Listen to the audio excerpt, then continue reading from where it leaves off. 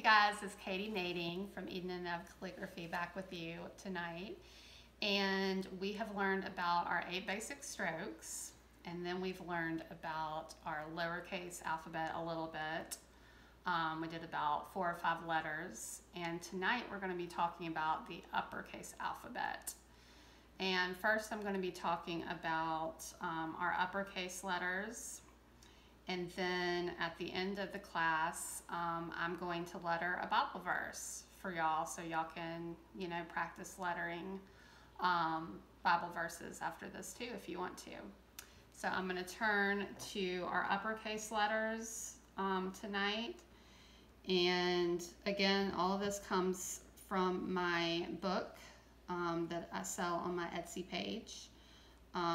And these are the uppercase modern calligraphy alphabet for Eden and Of Calligraphy. And this is basically how I write the uppercase alphabet.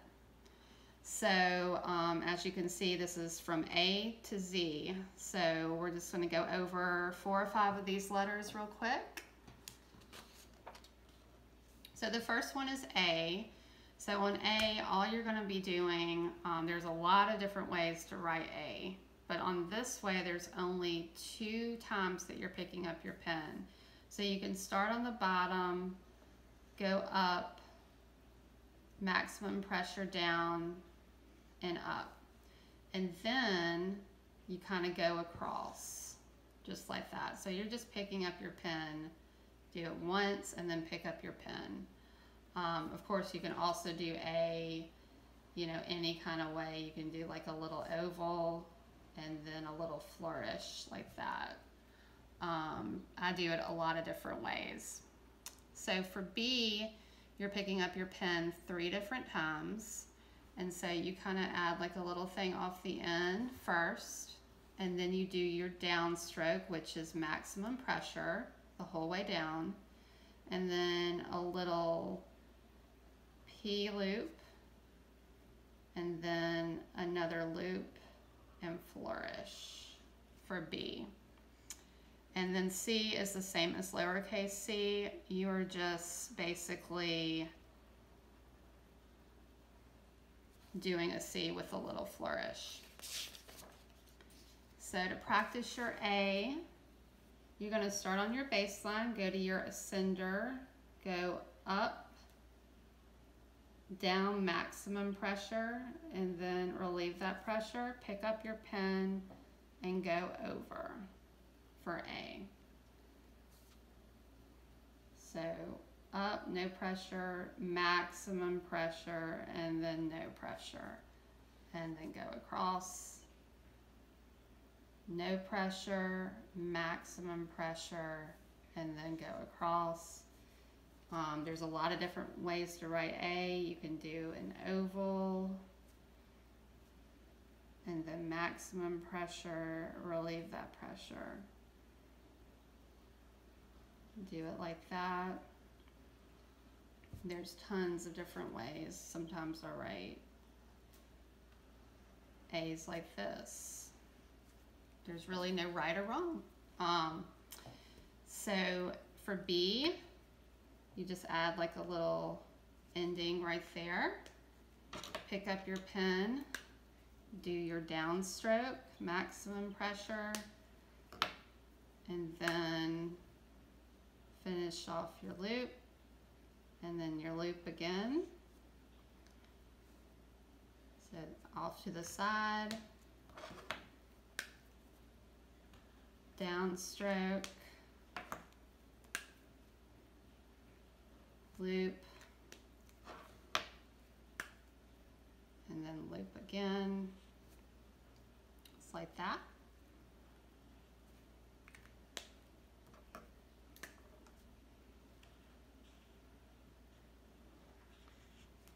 Okay, so that's your B. And again, all you have to do is draw your 4 lines, your ascender line, your waistline, your baseline, and your descender line. But for capital letters, you're just working with your ascender, your waist, and your baseline. You're very rarely going to go into your descender line. So for C, it's just 1 stroke,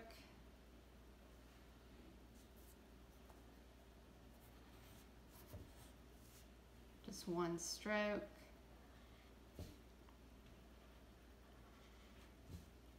So again, this is where you need to be doing that downstroke. It's going to be maximum pressure, and it's going to create that thick line. Okay. So the next three letters, D, E, and F. So D, you are doing like a little line off to the side, downstroke, and then this is no particular stroke, but you're going up, very light pressure, down, and kind of curving towards the end. So you're moving 3 times. For E, you're moving 2 times. In F, there are 3 different times that you're picking up your pen. So for D, going off to the side, heavy downstroke, pick up your pen, and doing your little loop. So off to the side, downstroke,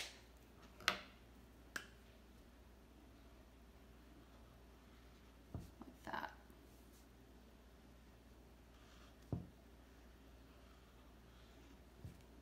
Okay, so that's your D. E is just 2 times, and it's kind of funky because you kind of start over here on your waistline and you go up very light, and then you kind of go back the other way. But right here is where you do your kind of down stroke, so it's kind of a thick stroke. You pick up your pen and then you finish that loop like that.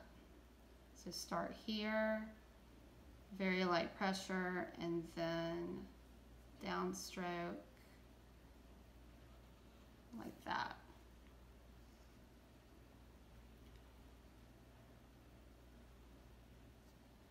Okay, so those are a few letters, and there's a lot more letters if you have any questions. But I'm going to write out a Bible verse so y'all can see what actual words look like and how they're connected. So the verse that I have chosen tonight is one that I think anyone can identify with everything going on. And I'm just going to write out, cast all your cares on him.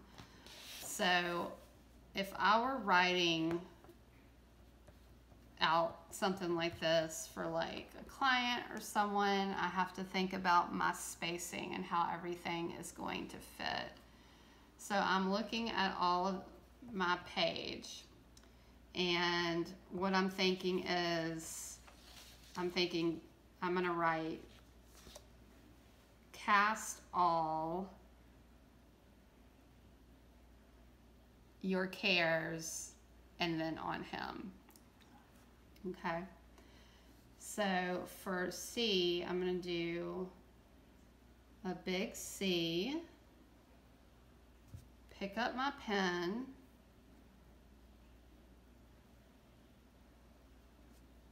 this is the start of A, then I finish my A, pick it up, and then we didn't talk about S, but you're going to connect it right here on that spot.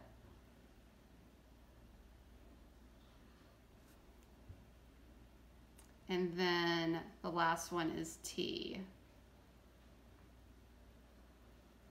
Kind of make it like this, and then you can kind of, so that's cast.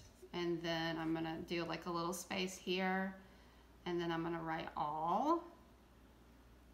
So that's A.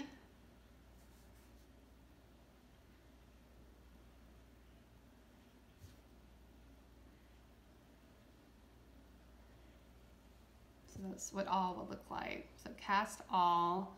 And then what I usually do, since I'm not a graphic designer, is I count letters. So I think it's a lot of thinking in your head of how it's going to fit. So for my, I'm thinking my is going to take up that much room, and then I need a space. So I need to start my over here versus right here. So I'm going to write my, so I'm going to do an M. So this is how the calligraphy M would look. And then Y I kind of tend to make a little fancy, kind of like that. And then cares is C, A, R. So you can kind of see when I'm picking it up. And then the last one is on him, so I'm thinking O-N for on, and then him might be over here, so I don't want to start all the way over here. So let's start a little bit right here. On, and then the H, kind of make fancy.